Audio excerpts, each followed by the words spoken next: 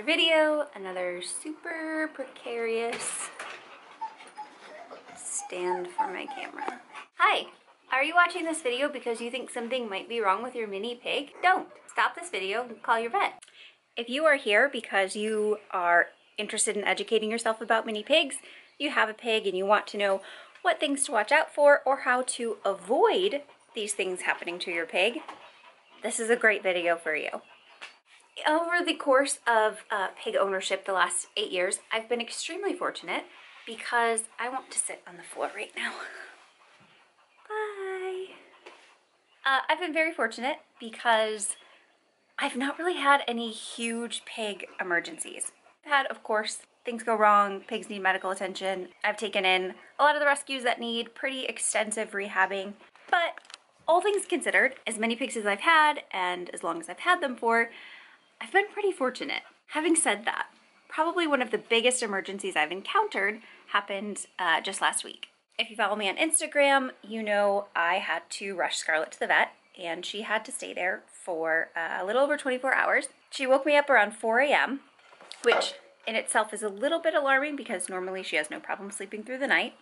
So she woke me up around 4 and she just wasn't right. It wasn't super alarming at that point in time, but it pretty quickly escalated. She just seemed out of it and she was shaking.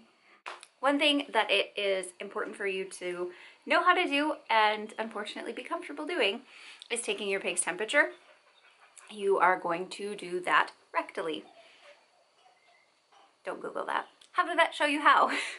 It's important to know how to take your pig's temperature. I did, and she had a little bit of a fever, not excessive, but enough that I knew that something was going on. From there, I pretty much didn't sleep. No, I didn't at all. I didn't fall back asleep. I just kind of monitor. One thing that you have to worry about with pigs is what's called salt poisoning. Now, this can occur from eating foods that are high in sodium, but more often than not, it happens when a pig is deprived of water for too long. And then when they either eat a ton of salt or don't get enough water, and then they chug water, creates a swelling on the brain, essentially, long story short. So make sure your pig always has fresh water and watch what they eat. This is a great reason why you don't want to give them other species foods. I hear people give their pigs dog food and cat food all the time.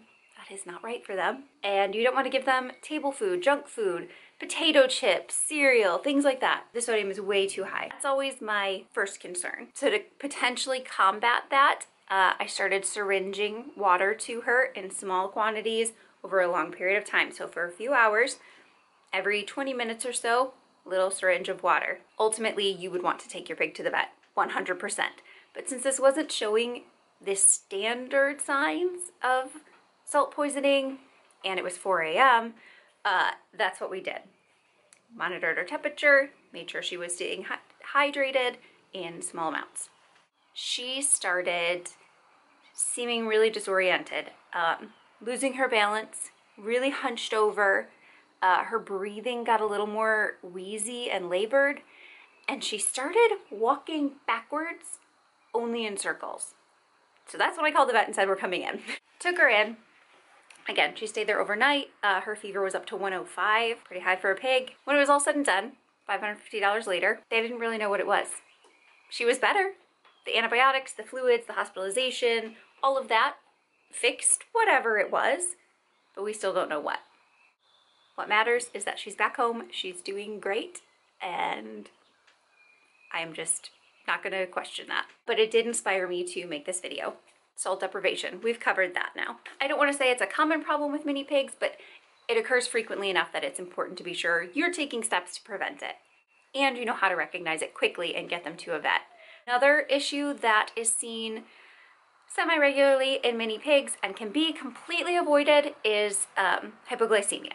This tends to be more apparent in smaller pigs, but there's some debate over whether that's genetically predisposed or whether it's because smaller pigs are sometimes the ones that are more frequently not being given the nutrients they need. Regardless of which is more factual, it is a reason why you do not want to deprive your pig of food. You want to be sure. I'm not going to insert the body score image again. You can find it in my other videos, but that's what I'm referencing. You want to be sure your pig stays in the healthy range. If your pig is too skinny and you're not feeding it enough, it could very easily basically go into shock and a coma with hypoglycemia. They go down very fast. It's why I make sure my pigs get banana in the morning, because that little boost of sugar and vitamins is a great way to be sure that they are getting what they need the minute they wake up. Go to the vet immediately. Or just be sure that your pig is always eating enough. If your pig ever declines a meal, something's probably wrong. Pigs are always hungry. They will eat and eat and eat. They will eat themselves sick, actually. That's another thing to watch for, overeating. But if your pig doesn't eat, odds are very good you have a sick pig. So those are two of the preventable, semi-common problems that you see in mini pigs. Some of the less serious things, just general health awareness that every pig owner should know. Trimming their hooves, they do need to be kept trimmed. Pig dry skin. Pigs almost always have dry skin. They're always itchy.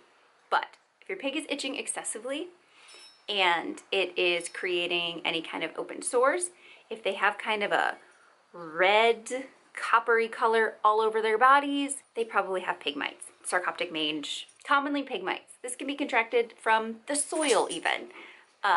Very common in pigs, and it's why you want to be sure to always worm your pig.